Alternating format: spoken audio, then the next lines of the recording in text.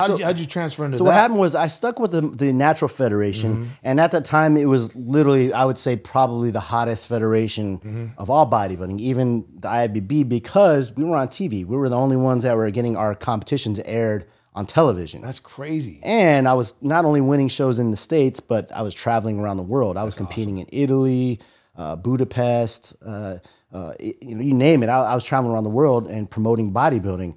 I ended up turning pro in the Natural Federation, went against some big name guys, but I still had that itch because the magazines were still showing the steroid guys. And I just wanted to know how I would stand against one of those guys. So I said, you know what? I'm going to leave the federation, the Natural Federation. I'm going to enter an NPC show. NPC is the amateur show that I went to initially to check out. Yeah, that was the Tournament of Champions. Yes. Yeah, they still have it today, right? Yes, they do. They still have it. So I had to enter a local show, which I qualified, and I went right to the USA, which is the basically national championship.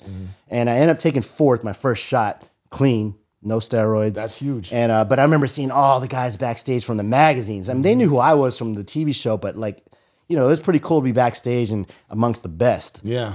Well, I thought long and hard. I think at that point I was about 25 and 26. I was still in school studying kinesiology, and I really started studying steroids and started really studying what it does, because I saw standing next to these guys. I know I looked good, but I was just missing a few things that anabolics I knew was providing for them, and that was the hardness of the muscle, the more fullness, just bigger all around. So I said, you know what? I'm going to commit. I'm already this far in. I want to give it a shot. And that's kind of how I fell into bodybuilding / anabolic steroids. And that's when I really started studying. I became a student of getting ready for shows using anabolics. Yeah. Well, I mean, bro, you looked crazy, I mean, from the level you were probably at to the level you went to. I mean, it was insanity. I mean, I heard about you before I even got to LA. I heard about you. You were in some pictures in some little home wall gym. Right, right. My buddies were talking about you, and yeah, man, your name was up there for a while before I think it was I even heard about you 5 years before I even got to LA. Yeah, it was crazy. I remember being at that same show, the USA, which was in Vegas. It was a pretty prestigious show.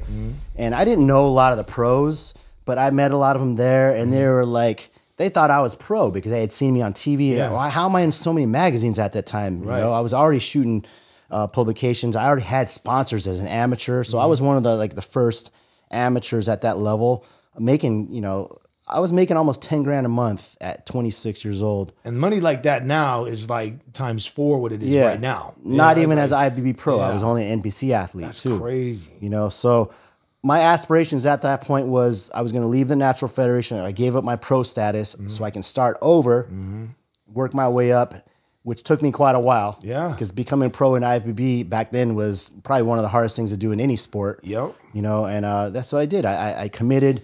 It took me another 6 years of competing before I actually got my pro card in 2006. Wow, man. And that's a tough journey. I know I'm still competing for mine. So, right? Yeah, I mean, I'm you know how it is. I'm 12, 13 shows in or something like that. Man.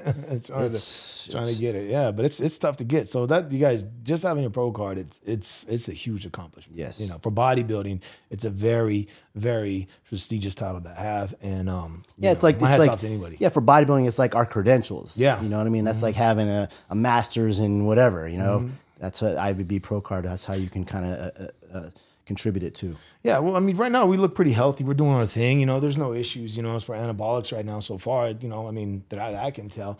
What do you think is got these people so wrapped up in talking bad, doctors coming on, saying these people should be arrested for, telling people how to take steroids or anything like that? What is your takes on that? Because for me, it's not accurate.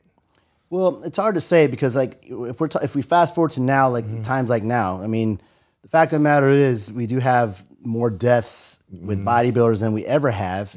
But there are a few guys out there in the industry that get praised for things that they're basically experimenting on bodybuilders, and there's really no manual. There's no book that teaches people how to use steroids because technically steroids were not designed for bodybuilding. Right. None of them were. Yeah, like horses. Exactly. Some of them are vet. Others are made for particular diseases or issues that someone might have that they're deficient in, but not for bodybuilding. So there's no real way to kind of determine. It's kind of all bro science is what we call, you know? Yeah.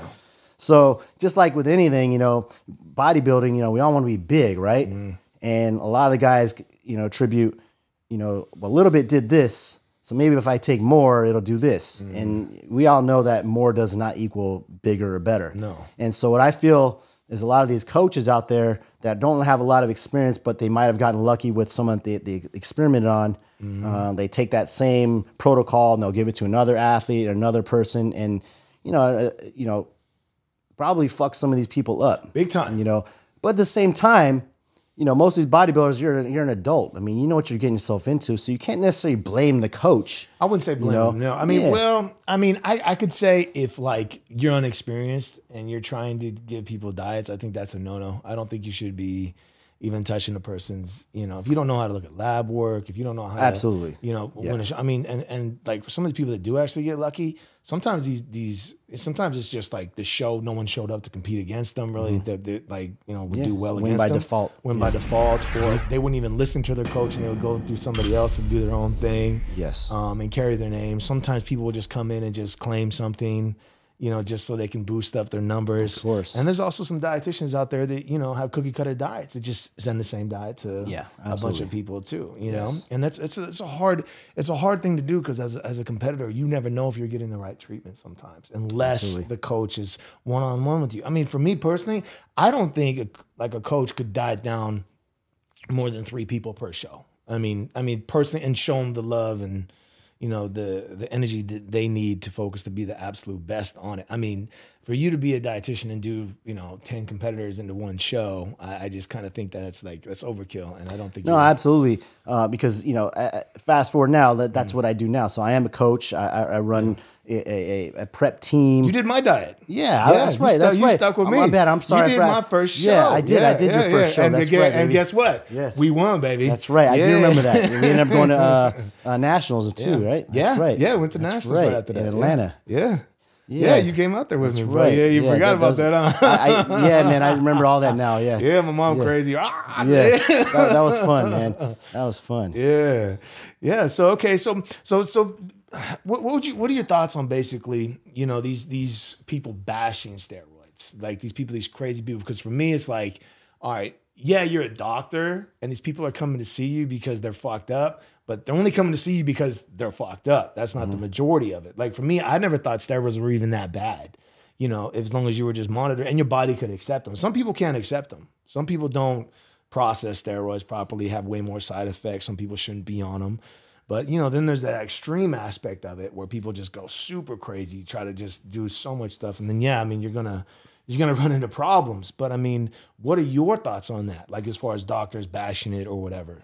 Well, I can tell you one thing. I mean, I definitely don't condone it. You know, we're not going to sit here and say, "Hey, kids, you know, you should be using steroids." No, never that. Of course not. Of course not. Never that. But I mean, I think, you know, there's a documentary out called "Bigger, Faster, Stronger," and if people actually really want to know about anabolics, you should watch that video, because you know, steroids has gotten a negative connotation to it. Yeah, people used to think it was like heroin or something like that. They thought it was like drugs. Yeah, no, absolutely. Worse. But, I mean, it is a drug, and yes, it could kill you, but anything can kill you. Yeah, but it's not recreational. Exactly. They made it seem like it was like people do this to get high, or you take a shot and you're gonna go pick up a car and throw it at somebody. It's nothing like that at all. Yeah, you know, it's nothing like that at all. There's just, but it drives attention. It drives the media. It drives the clicks. It's clickbait. It's all this extra stuff that, like, you know, everyone puts a 10 on it too. Even all the news people, everyone puts a 10 on it too. Yeah, of course. You know, so that's, you know, I think there's a time and place for it. You know, if someone is interested in using anabolics, you know, I would suggest studying and speaking to as many people as you can before you cross that line. You know,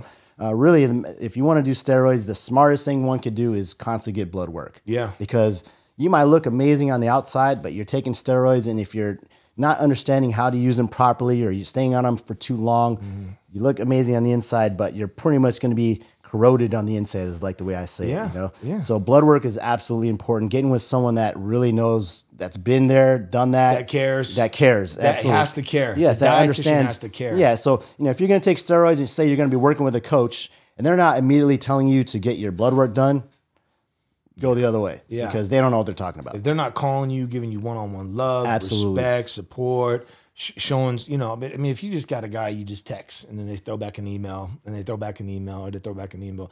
I mean, you want the guy, you know, like my man Stan right here, he would call me every day, you know, check on me every day, you know? So like you want someone like that.